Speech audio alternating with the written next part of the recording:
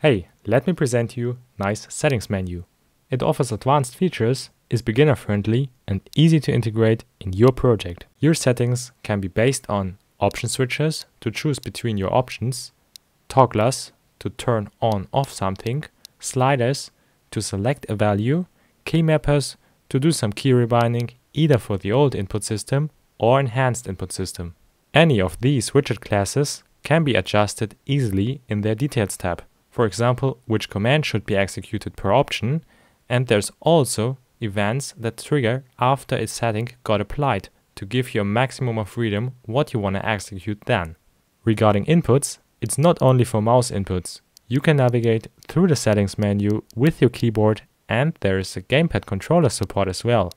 This is based on the Nice navigation system, which is easy to set up and can even be used beyond the settings menu for whatever you like.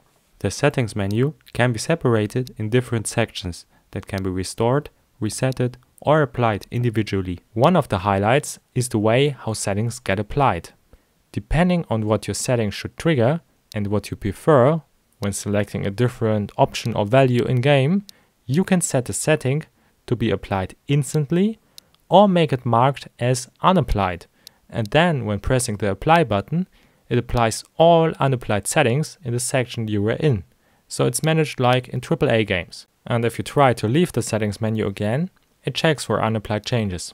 Once a setting got applied, it's also saved, and if you exit your game and start it again, it automatically loads all your settings and applies them. There are 3 different themes: minimalistic, sci-fi curved, and survival.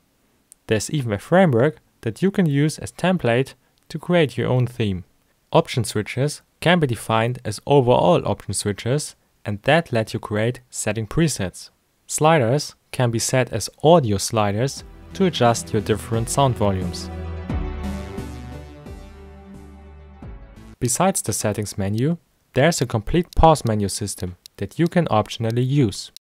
So if you want to enhance your game with a reliable settings menu, check out the link in the description.